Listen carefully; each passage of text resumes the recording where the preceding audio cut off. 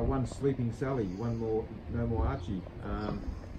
She's fine. She's come back really good, really happy with her. She's progressing good. She's possibly going to get a jump out on the 9th or 10th of February. I think it's the 10th of February at Kyneton. She'll be ready for a quiet one then, and not far off racing after that. She's doing everything beautifully and a little bit more sensibly than last time, and as long as we can get that settling first couple of furlongs into her races, she'll be able to harness that energy and finish off like she did at her last run.